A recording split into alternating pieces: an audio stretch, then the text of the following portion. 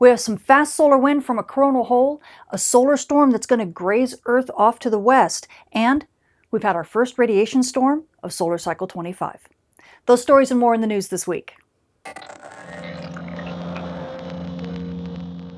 This space weather forecast is sponsored in part by Millersville University. Come get certified in broadcast space weather.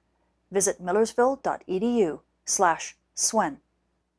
Although the space weather this week isn't quite as exciting as last week, Region 2824 has still been up to its old tricks. As we take a look at our front side sun, you can see Region 2824 as it's just about to rotate off of the sun's west limb. It fires off a near M-class flare and launches a massive solar storm. This solar storm is the one that's actually going to be grazing Earth off to the west here in the next day or so, but it also launched a radiation storm. It's the first radiation storm we've had of this new cycle, and even though it only lasted a little bit more than a day, it's definitely a wake-up call to let us know that these events are getting more eruptive and getting stronger. Meanwhile, we also have a coronal hole that's going to be sending us some fast solar wind as it rotates in through the Earth strike zone. So on top of that solar storm that's going to graze us to the west, we're going to expect a little bit of undisturbed conditions here over the next few days, possibly active to maybe even storm levels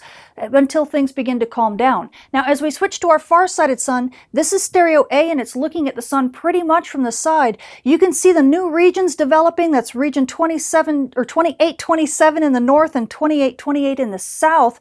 And you can see some regions behind it as well. And some of these regions, especially the ones in the south, are becoming eruptive. So it looks like we will continue to have more solar storm players in the future and possibly a chance for big flares once again. So it looks like solar cycle 25 is really ramping up. Switching to our DRAP model, now this is a model of the upper layer of the ionosphere in our upper atmosphere that gets hammered from things like solar flares and solar radiation storms. And as we take a look early on the 29th, you can watch at high latitudes, both in the south and in the north, that intensity beginning to ramp up.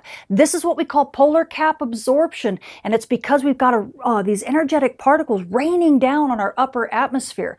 Now, granted, this particular storm did not last all that long, and it really wasn't all that intense, but storms like these that are much more long-lasting and far more intense do impact communications and navigation at high latitudes. So as solar cycle continues to ramp up, expect to see this model a lot more often because we're going to start seeing a lot more of these kinds of storms. Switching to our moon, we are now passing through the third quarter phase on our way to a new moon, and by the 7th, the moon will be only about 10% illuminated, so now's a great time to catch those dim objects in the sky. Switching to our solar storm conditions and aurora possibilities over the coming week, we are anticipating that grazing incidence from that solar storm that's going to pass us off to the west.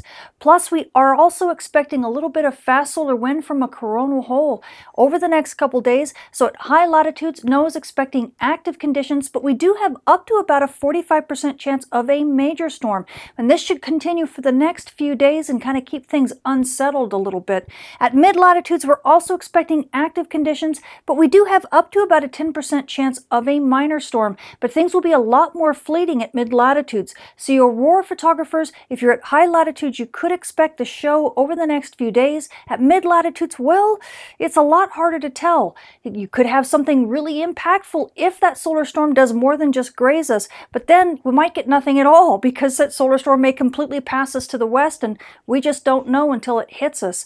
So anyway, either way, whether or not you're going to see aurora at mid-latitudes or only at high latitudes, expect things to begin to calm down as we move in through the weekend. And then next week, we do have one more chance for some more aurora.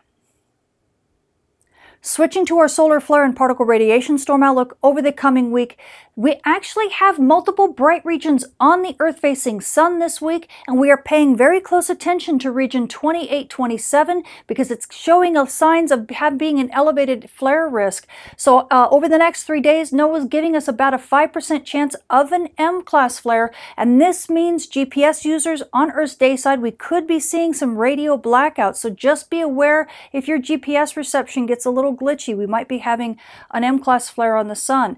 Also, because of those bright regions, we do have an elevated solar flux this week. We are easily in the mid-70s and possibly boosting a bit higher, especially as even new regions rotate into Earth view. So these conditions will easily continue, and this means that amateur radio operators and emergency responders are going to enjoy some decent propagation. We're getting up into the higher range of marginal, thank goodness, finally, and it doesn't look like it's ever going to go back down. So we're continuing to be pleased about that. And now also, because we are still calling out of solar minimum, the cosmic ray flux is a bit more intense than we'd like it to be. So you frequent flyers, and this does include aircrew who fly over 800 hours annually and fly at high latitudes and high altitudes, you are in the moderate range, the D2 minor range for radiation dose, and this does include prenatal passengers. So please take this into consideration in your flight plans.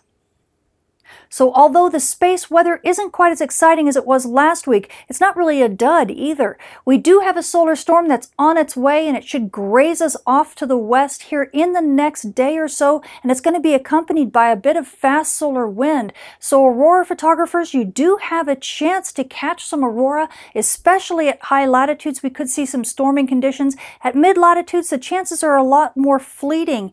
But, you know, it's all going to depend upon whether that solar storm actually hits us or just kind of disappears off and we never see anything at all. So keep your fingers crossed, and only if you're diligent should you chase if you're at mid-latitudes. Now, also because we are seeing multiple bright regions on the Earth-facing disk this week, and more seem to be emerging all the time, amateur radio operators and emergency responders, your propagation on Earth's day side should be pretty good, and you should continue to see that boosting little bit by little bit as the cycle continues to ramp up. So that's always good news. And now you GPS users, well, you know, we don't have a huge solar storm that's going to hit Earth. It may just be a slight disturbance.